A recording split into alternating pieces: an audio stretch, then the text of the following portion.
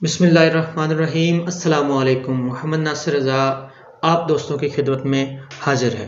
दोस्तों, पिछली वीडियो के अंदर मैंने आपको बताया था कि टीसीएस का जो है वो आप अब किस तरह से जो है वो ऑनलाइन अपनी रजिस्ट्रेशन जो है वो करवा सकते हैं। उसके अंदर मैंने तीनों जो मेथड थे वो आपको बता दिए थे कि अब 2021 के अंदर आप इस तरीके से जो है वो ऑनलाइन जो है रजिस्ट्रेशन अपनी करवा सकते हैं। तो कुछ लोगों ने अप्लाई किया था, कुछ दोस्तों ने मतलब ना पहले मेल्स की थी, तो अब कुछ दोस्तों के कमेंट के अंदर और कुछ दोस्तों के मेल्स के थ्रू जो है वो ये रिक्वेस्ट आ रही थी कि हमारी जो हमने रिक्वेस्ट सबमिट की थी तो कुछ दोस्तों की जो है वो वापस उनको लॉगिन और आईडी का जो है वो पास मेल वगैरह रिटर्न वापस आ गई है। तो वो कह रहे थे कि अब टीसीएस वालों ने ये कहा है कि आप रजिस्ट्रेशन से पहले जो है वो एक टेस्ट पास करेंगे। जो टेस्ट पास करेगा उसका जो लॉगिन और आईडी है वो आपका पास लॉगिन जो है वो उसका काम करेगा। जो टेस्ट पास नहीं करेगा तो उसको लॉगिन और आईडी जो है वो रिटर्न उस पर काम जो है वो बंद कर दिया जाएगा। आज हम इसके ऊपर बात करेंगे, लेकिन उससे पहले अगर आपने अभी तक मेरे चैनल को सब्सक्राइब नहीं किया तो चैनल को सब्सक्राइब कर लें और साथ में लगे बेल आइकन को प्रेस कर दें ताकि हर नई आने वाली वीडियो का नोटिफिकेशन आपको मिलता रहे। दोस्तों, सबसे पहले आपको ये जानना ज़रूरी है कि टीसीएस जो है वो कोई भी वर्क देने से पहले आपका टेस्ट ज़रूर कंडक्ट करवाता है। उस टेस्ट के अंदर अब 95 मार्क्स लेना उसके अंदर ज़रूरी होता है। जो बंदा 95 से कम मार्क्स लेता है या उसमें कोई एरर वगैरह आ जाता है तो उसका जो टेस्ट है वो कैंसिल कंसीडर्ड होता है और उसका लॉगिन और आईडी जो लॉगिन और उसका जो पासवर्ड है वो उसका काम नहीं करता। तो आज हम लोग देख लेते हैं कि उनमें कौन कौन से क्वेश्चन पूछे जाते हैं और उनका सही जवाब आपने कौन सा देना है। तो सबसे पहले चलते हैं, मैंने वो क्वेश्चन जो थे जो टेस्ट के अंदर पूछे हैं वो मैंने इसके ऊपर रखे हुए हैं। सबसे पहला क्वेश्चन होता है, what are methods available to zoom move and rotate consignment image. सबसे पहले क्वेश्चन को अच्छी तरह गौर से जो है वो आप समझ लें। वो कहता है कि कौन सा तरीकाकार है जिसके ज़रिए आप जो है वो इमेज को जूम कर सकते हैं, इमेज को मूव कर सकते हैं इधर उधर, या इमेज को आप रोटेट कर सकते हैं। दो ऑप्शन उसने दिए हैं, by using mouse are using shortcut keys as डैग, और दूसरा ऑप्शन उसने दिया है bye right click on image. तो इसका सही आंसर जो है वो आंसर ऑप्शन नंबर 1 है, जिसमें उसने कहा है बाय यूजिंग माउस, कि आप माउस को इस्तेमाल करते हुए इमेज को जो है वो जूम कर सकते हैं, उसको ड्रैग कर सकते हैं इधर उधर या रोटेट कर सकते हैं, या उसकी शॉर्टकट की जो है वो इस्तेमाल करते हुए आप इसको जूम और मूव करवा सकते हैं। अब आते हैं क्वेश्चन नंबर 2 पे। सबसे पहले आपने पहले ऑप्शन को जो ये ऊपर आपको नजर आ रहा है इस पे आपने क्लिक करना है। क्वेश्चन नंबर 2 पे आते हैं, वो कहता है what are the options to rotate image. गौर से इसको समझने की जरूरत है। वो कहता है कि कौन सा ऑप्शन जो है वो शॉर्टकट की के अंदर या उसके जो आइकन बना होता है उसके अंदर कौन सा जो है वो ऑप्शन सही है आप जब इमेज को रोटेट करते हैं। तो उसमें दो ऑप्शन दिए हैं, एक कंट्रोल प्लस ये है राइट एरो की और दूसरा है कंट्रोल प्लस लेफ्ट एरो की।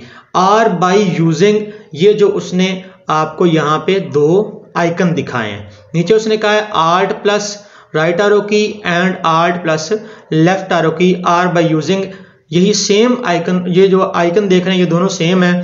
तो उसका सही आंसर जो है वो आंसर नंबर 1 है, control plus right and control plus left arrow की इस्तेमाल करते हुए आप इसको रोटेट कर सकते हैं या आप इन आइकन को यूज करके इसको रोटेट कर सकते हैं। अब क्वेश्चन नंबर 3 पे आते हैं। वो कहता है what are keys to zoom in and out the image.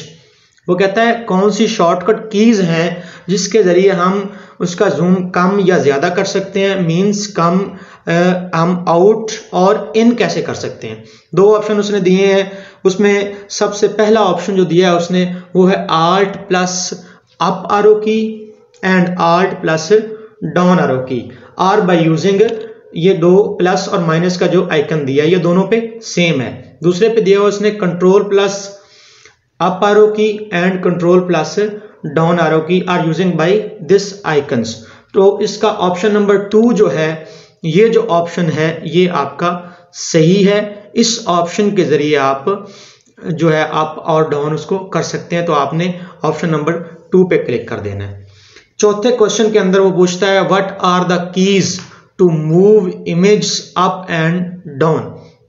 वो कहता है इमेज को, जो आपकी तस्वीर है, जो आपका वो कंसाइनमेंट का जो ऊपर एक रैपर आ रहा होता है, उसको आपने अप एंड डाउन कैसे मूव करवाना है। 2 ऑप्शन उसने दिए हैं। एक ऑप्शन है आल्ट प्लस अप आरो की and alt plus down are by using mouse. समझने की जरूरत है। वो कहता है या इन दोनों कीज को इस्तेमाल करके या आप माउस को इस्तेमाल करके। ऑप्शन नंबर 2 कहता है कंट्रोल प्लस अप आरो की एंड कंट्रोल प्लस डाउन आरो की आर बाय यूजिंग माउस। तो इसका सही आंसर जो है वो सबसे पहला आंसर है, जिसमें वो कहता है आल्ट प्लस अप आरो की एंड आल्ट प्लस डाउन आरो की आर बाय यूजिंग माउस। तो क्वेश्चन नंबर 5 पे चल देते हैं। क्वेश्चन नंबर 5 पे वो आपको पूछता है what are the keys to move image right and left. What are the keys to move image right and left, के आप इमेज को, जो आपकी तस्वीर है, उसको आप राइट और लेफ्ट कैसे आप मूव करवा सकते हैं, हरकत दे सकते हैं। 2 ऑप्शन दिए हैं, आल्ट प्लस राइट आरो एंड आल्ट प्लस लेफ्ट आरो, और दूसरे ऑप्शन में उसने दिया कंट्रोल प्लस राइट आरो एंड कंट्रोल प्लस लेफ्ट आरो कीज। तो इसका सही आंसर जो है वो सबसे पहला ऑप्शन है आल्ट प्लस राइट आरो एंड आल्ट प्लस लेफ्ट आरो। अब क्वेश्चन नंबर 6 पे आते हैं। वो कहता है what is the action to be taken if quality of image is not readable. कहता है अगर आपके इमेज की क्वालिटी जो है वो रीडेबल नहीं है, वो पढ़ी नहीं जा सकती, तो हम लोग कौन सा ऑप्शन जो है वो लेंगे, कौन सा ऑप्शन प्रेस करेंगे। ऑप्शन में देता है press next button to download next consignment, और ऑप्शन नंबर 2 में देता है select bad image check box and then press next consignment. तो इसका जो राइट आंसर है वो ऑप्शन नंबर 2 है, जिसमें वो कहता है select bad image check box and then press next consignment. Question number 7 जो है वो है व्हाट की need to be press if you want to move to next consignment without data entry. वो कहता है कौन सी की आपने प्रेस करनी है अगर आप जो कंसाइनमेंट आपकी आई हुई है उसको जो है अगली कंसाइनमेंट में मूव करना चाहते हैं बगैर डाटा एंट्री किए हुए। तो आपने क्या करना है, आपने 2 ऑप्शन दिए हैं उसने, एक नेक्स्ट का और एक रिफ्रेश का। नेक्स्ट के बटन पे आपने क्लिक कर देना है, तो आपकी जो कंसाइनमेंट है वो आपकी पहले वाली कैंसिल हो जाएगी और आगे वाली आ जाएगी। रिफ्रेश बटन जो होता है वो बेसिकली तौर पे होता है कि अगर आपका इमेज जो है वो सही तरह से नहीं आ रहा और इन्फॉर्मेशन उसकी सही तरह से जो है वो नहीं शो हो रही, इमेज बैड इमेज आ रहा है, तो फिर आप रिफ्रेश करेंगे तो आपका वो सही तरीके से इमेज शो हो जाएगा। क्वेश्चन नंबर 8 पे उसने पूछा है if the wait written on the given image, कि अगर इमेज के ऊपर जो वेट लिखा हुआ है is different then the wait appearing in data entry field, कि अगर वो डाटा एंट्री फील्ड के अंदर जो वेट नजर आ रहा है उससे मुख्तलिफ है, then what action should be taken, फिर आप कौन सा एक्शन उस पर परफॉर्म करेंगे। 2 ऑप्शन दिए हैं, I will change the wait, वो कहता है मैं वेट को चेंज कर दूंगा, या I will not change it. तो उन्होंने क्लियरली ये असाइन किया हुआ है कि अगर आपका इमेज से आपका उसमें डेटाबेस वाला जो वेट है वो आपका मैच नहीं कर रहा, तो आपने उसको इस जो इमेज दिया हुआ है उसके ऊपर जो वेट लिखा है उसके मुताबिक आप उसने चेंज कर देना है। अब क्वेश्चन नंबर 9 के ऊपर उसने लिखा है in case you input a consign phone number and the automatically fetched address does not match with image, then what action you will take। वो कहता है कि अगर आपने कंसाइनमेंट फोन नंबर दिया और उसका जो आगे वाला एड्रेस है वो बाज़ दफ़ा ऐसा होता है कि जब आप फोन नंबर उस पर एंटर करते हैं तो आगे वाला एड्रेस ऑटोमेटिक डेटाबेस फिल कर देता है। वो कहता है अगर वो कंसाइनमेंट के एड्रेस से मैच नहीं कर रहा तो फिर आप उस पर क्या एक्शन परफॉर्म करेंगे। 2 ऑप्शन दिए हैं, I will verify the address on data entry screen from the image and makes necessary change if required. और दूसरा ऑप्शन है I will not make any changes even both the address are different. पहले में वो कहता है कि अगर एड्रेस गलत है तो मैं वो कंसाइनमेंट पे देखूंगा और उसमें जो नेसेसरी चेंजेस हैं वो करूंगा। दूसरे ऑप्शन में वो कहता है कि मैं कुछ भी नहीं करूंगा, मैं आगे उसको एंटर ऐसे ही करके नेक्स्ट पे चला जाऊंगा। तो इसका पहला राइट ऑप्शन है जिसमें उसने लिखा है I will verify the address on data entry screen from the image and make necessary changes if required. ये सही ऑप्शन है। आगे वाले जो लास्ट क्वेश्चन है उस पर चले जाते हैं। तो उसमें इसने ये कहा है कि क्वेश्चन नंबर 10 है, वो कहता है what you will do if company name is not appearing on consignment image. वो कहता है कि अगर आपका कंपनी नेम जो है वो इमेज पे सही तरह से नज़र नहीं आ रहा या अपीयरिंग नहीं है तो आप क्या एक्शन परफॉर्म करेंगे। ऑप्शन देता है I will keep company name field blank and enter consignee name only. Option number 2 में देता है I will input some dummy value to in company name field so that this field should not remain blank. तो उसने clear आपको बताया हुआ है, इनकी जो डिटेल्ड है उसमें ये कहता है कि अगर आपका कंपनी नेम जो है वो नहीं आ रहा तो आप जस्ट उस पर नेक्स्ट करेंगे और नेक्स्ट पे आप फील्ड में आप जस्ट उसका नाम देंगे। तो आप उसका पहला ऑप्शन जो है वो सही आंसर है, I will keep company name field blank and enter consignee name only. Question number 11 पे चलते हैं। If address on consignment image look like a residential address then.